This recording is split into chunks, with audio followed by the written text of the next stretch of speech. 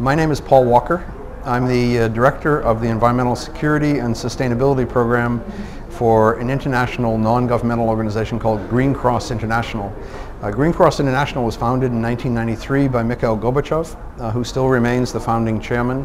And we're headquartered in Geneva, Switzerland, have been for a long time, and we have national affiliates in about 30 to 35 countries today.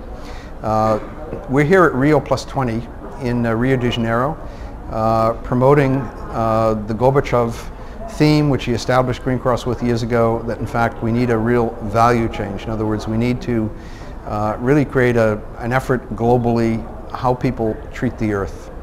We all tend to be supportive of environmental affairs, of sustainable development, of a sustainable earth, but in fact we act very differently as human beings. So Green Cross and all of its affiliates, including Global Green U.S.A. in the United States, Green Cross Russia, Green Cross Japan, of course Green Cross Brazil here in Brazil, are very much here to participate in many of the discussions and negotiations to try to promote sustainability. Now, the big question I think is really, what is sustainability? The point I think in the few minutes that I have here to talk is that we need, with whatever comes out of Rio Plus 20, to emphasize that environmental protection and protection of public health is extremely important. No matter whether we talk about green economies, whether we talk about sustainable development, everything has to be linked to not only protecting the environment, but also cleaning up the enormous environmental pollution that we've left from industrial and military waste and practices, and also consumer and capitalist practices for the last 100 years in the 20th century. One of the biggest issues that I am involved in personally as Director of the Security and Sustainability Program is on weapons stockpile, destruction, and redevelopment of polluted military lands. So we've been involved in, for example, the destruction and elimination of nuclear warheads, of nuclear launch systems, submarines, missiles, long-range strategic bombers, chemical weapons, of which there are, were declared 72,000 tons globally in 7 countries around the world, and also biological weapons and diseases, and conventional weapons, non-weapons of mass destruction. I think one of the other points we want to make here at the Rio Plus 20 Summit is there is a clear link between disarmament and development. We're coming down to the last few years of the Millennium Development Goals, what we call the MDGs.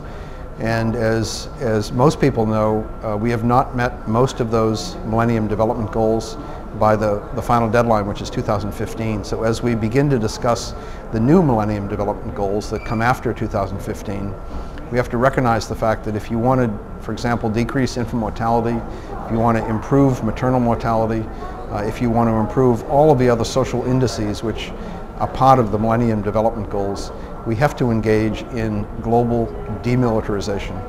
Not simply legal regimes, which we are very supportive of and want to enforce, such as the Chemical Weapons Convention, the Biological Weapons Convention, and the Comprehensive Test Ban Treaty, and the Non-Proliferation Treaty, but also lesser-known conventions, such as the Arms Trade Treaty, such as the protocols to the International Atomic Energy Agency, which will in fact provide better security for communities and regions and countries all over the world.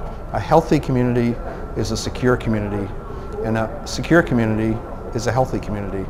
And if you don't have a secure community, you won't have a healthy, sustainable community at all. So the message really of Green Cross globally is that environment and public health come first, and this will inevitably mean a value shift in how all of us operate in what we do in everyday life, how much water we use, how much public transportation we use, how much fossil fuel we use, how much carbon emissions we make, how much we fly, whether we walk or bicycle. These are basic questions which I think Green Cross continues to promote globally, and my hope is that in fact out of Rio Plus 20, 20 years after the initial 1992 Rio meeting in which Green Cross International was conceived and really founded, formally established a year later by Mikhail Gorbachev, we will in fact realize some of these very needed and very challenging Millennium Development Goals. If we do not meet these goals in our lifetimes, and certainly the lifetimes of our children, then in fact I'm fearful that this earth may not have long to really be a healthy Earth in which most of the population can live.